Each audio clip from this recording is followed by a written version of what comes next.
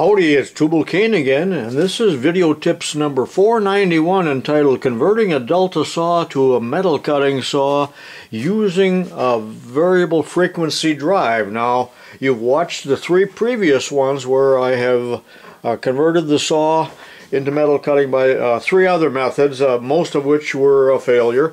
And the latest one, if you watched the last one, was with a DC motor. There's the controller, there's the motor. But in this one, I intend to convert it using a variable frequency drive, and there it is. And many people have been saying, why didn't you do that? Well, this was my intention to do this. I just didn't get around to it yet. And it's been 3 or 4 months since I made the last video, so a lot has happened since then, so let's get started. You know what? After making the last video, my neighbor came over, and he lives 100 feet away, and he said, you know, don't you remember that I have a Delta wood/metal cutting saw? So I went over to the garage, his garage, and there it is. And you can see from right here, metal, wood, and my brother had one of these, although this is a newer one here. He very much dislikes it for metal cutting. He said it's bordering on the worthless for metal cutting. It's a wonderful wood cutting saw. And I have told you that my brother said that 45 years ago. But this neighbor is going to let me into his garage, and I will make a video with that coming up in the future. So watch for that. The Delta saws that are convertible have a gearbox. There is the oil filler. And then on the back of it, that panel that I told you about once, and there's the system for changing belts, and you pull or push on that shaft there to convert it. Also watch for a video coming up. This is a 14-inch Powermatic wood cutting saw that Matt Krug of Lost Creek Machinery is giving me. I do not have it yet. It's not in good condition, but I am going to convert that over also so that we can talk about it. So there are several videos still coming up. This is the motor and controller, the VFD, that I'm going to use, and this I already had, but Palmer Moynihan gave me the motor, or traded me, I forgot which. It's a 1-horse, 3-phase Leeson motor with a 5/8 shaft. He wired it for me, so it's ready to go. This is the controller that I had on a drill press at one time.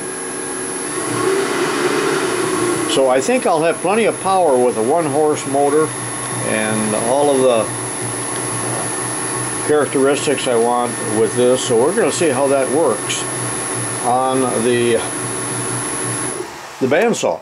Now, several of you mentioned various things, and let me go over those. First of all, you said that my belts are 40 or 50 years old. They're hardened. They're just ancient. I should throw them all away. I need to get soft, supple belts that will grip. And you know, I'm sure there's a lot of truth to that. But again, I don't have the money to do this. I'm always using what I already have in stock.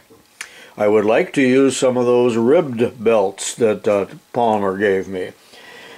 So also I would like to have used a gearbox, and at a flea market last summer I ran across a gearbox on a roof riding mower, a very old one. I wanted to buy it, but I didn't have my trailer that day. But that type of gearbox transmission, I'm going to call it a transmission, would be a very good option for you people to use. I won't carry it any farther than what I have because I've just spent a lot of time and a lot of videos on this. But let me get this mounted, and in about 2 hours I'll be back.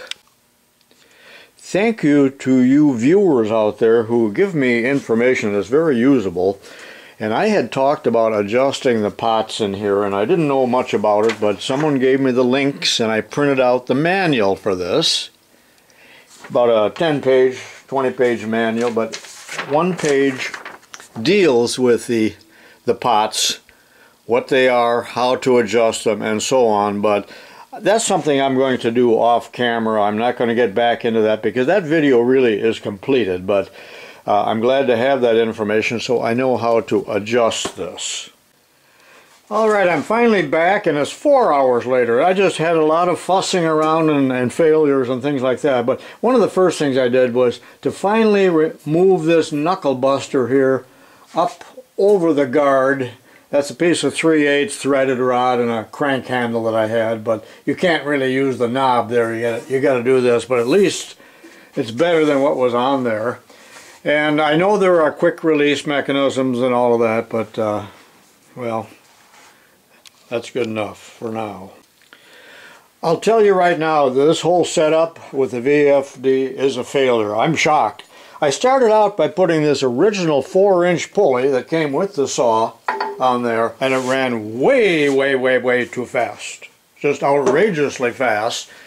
So then I put the 14-inch pulley on, and it's better, but then I had to reduce the size of the pulley on the motor. So you can see there was a lot of fussing around, changing belts, and the belt is not slipping, but now I'll turn the saw around and show you the failures from the front side. Here's the 3-phase motor, 1 horsepower, and it's just clamped down there. It's temporary because, believe me, this is not a permanent setup because of the failure. I do have the VFD right here.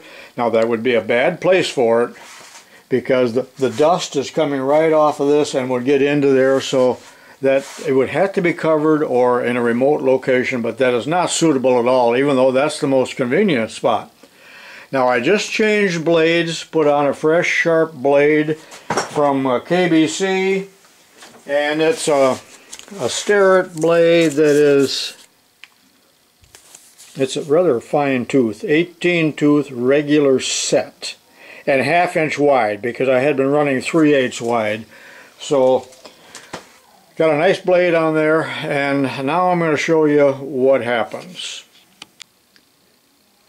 In order to get the blade speed slow enough, around 100 or 120, I have to have this down to about 7, and it will still overload at that slow speed. Now the machine is running, it's very quiet at that slow speed. I don't know if you can see the pulley turning back there, but you probably won't hardly see. Yeah, you can see the blade moving. Now I'm going to start by taking a speed measurement here. I won't even tell you what the RPM of the pulley is.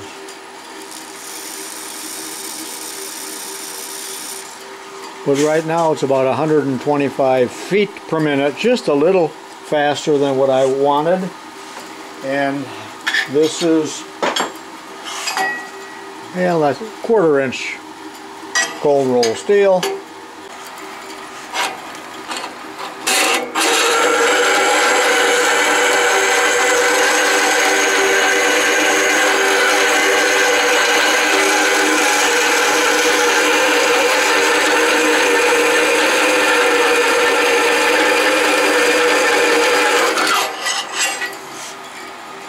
And it is cutting all right, a little bit slow going because it's a fine blade, and I didn't want to use any lubricants on there because some of you are worried about the steel chips getting embedded into the rubber tires and all of that if you're going to use this as a multi-purpose tool. But when I turn the VFD just a little bit lower,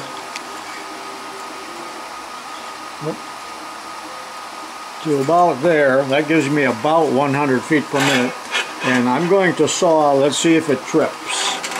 It doesn't stall.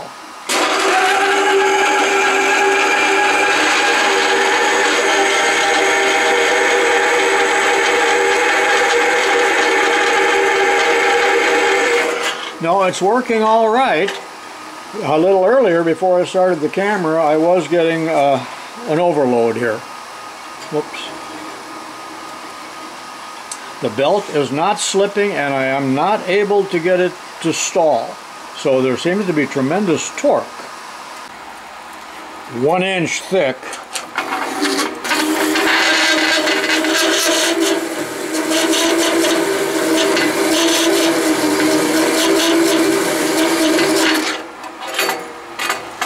Real slow cutting, but it's thick metal with a fine tooth blade. I was not able to stall it, and I'm surprised that the overload didn't trip, because when I was declaring this a failure just a few minutes ago when I started this clip, it was because I had just gone through the overload here on the VFD, but now it's not doing that, so it's camera shy, I guess. So that's what it's doing on steel. It is usable. Let me try aluminum and I'll run it at a higher speed. And I understand it's not the correct blade. But I'm going to zip it up here to about 22 on the VFD and see what it does.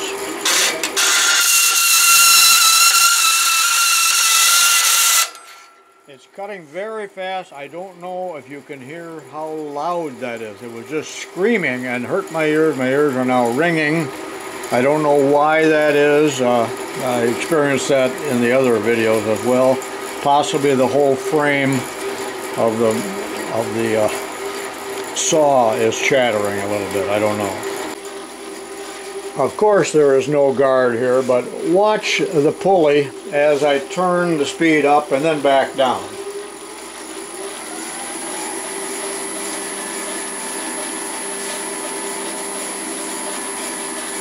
That's 50 cycles because I set that as the maximum, which isn't even 100% of the motor speed, and that's a 1725 motor.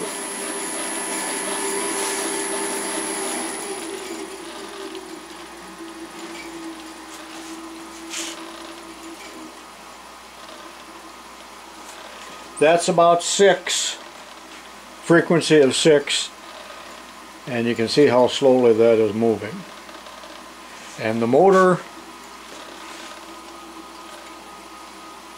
is warm, but it is not hot, but I do understand that the motor probably would overheat because the fan, the cooling fan on the motor is running way too slow to cool the motor properly, and I think everybody understands that. But the bandsaw in my shop is always used intermittently, not very short periods of time, so it would never get overheated. Very dangerous without guards. I am declaring this entire experiment, really this entire series, as pretty much of a failure. That you just can't convert without a gearbox.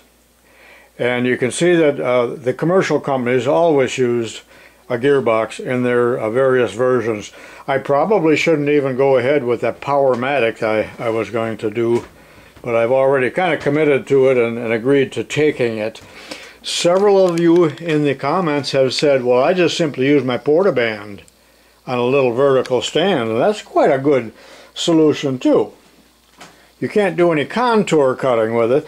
Also, some of you put your small Chinesium horizontal bandsaws into the vertical position and have had at least mixed results with that. In a future video, I have it on order now, I have one of the real small battery operated Portabands, and I'll run through some experiments with that as well. But again, this was strictly experiment, and I am going to strip this whole setup down and put all of the original equipment back on, and that is a wood cutting saw, because remember, I do have my Boyce crane that I use for metal cutting, and I would love to get a DeWalt, but they're too big and too heavy, but they are the ultimate solution. Well, I hope you enjoyed this video and the other ones in the series, and watch for a few more that are still coming. This is tubalcain saying so long for now.